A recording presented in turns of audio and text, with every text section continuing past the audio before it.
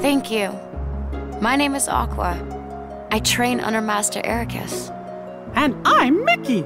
I used to be Yen Sid's apprentice. I came back to him for some more training. I sense light within this girl. You think that's why they attacked her? Yep. I think you might be absolutely right. If you ask me, she must be somebody pretty extraordinary. Yes. I'm quite certain she's someone we're supposed to protect. Let's join forces. Oh no, not now. I'll be okay. See you real soon.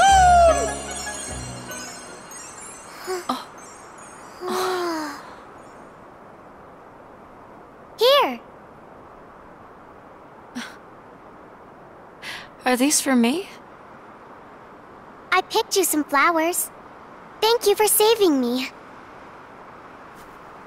Oh, they're lovely. You're so sweet. My name's Kairi. Nice to meet you. Nice to meet you too. I'm Aqua. Kairi, about that light. Kairi! Oh, Grandma! Wait, Kairi, just a minute.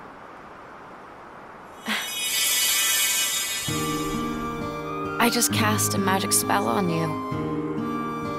One day when you're in trouble, the light within you will lead you to the light of another. Someone to keep you safe.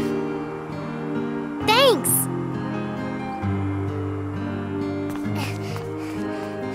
There you are. It's time to go. Okay. Oh. Bye! Hey, Grandma? What is it? Could you tell me that story? Again, dear? Please. Very well, then. Long ago, people lived in peace, bathed in the warmth of light. Everyone loved the light. Then, people began to fight over it. They wanted to keep it for themselves, and darkness was born in their hearts. The darkness spread, swallowing the light in many people's hearts. It covered everything, and the world disappeared. But small fragments of light survived in the hearts of children. With these fragments of light, children rebuilt the lost world. It's the world we live in now. But the true light sleeps deep within the darkness. That's why the worlds are still scattered, divided from each other.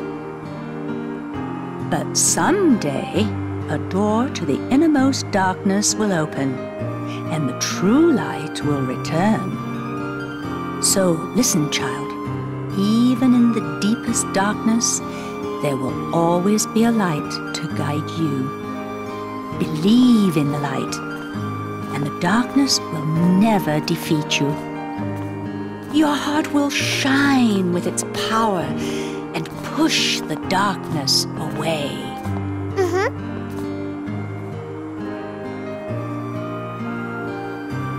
Kairi, something tells me I didn't run into her by accident.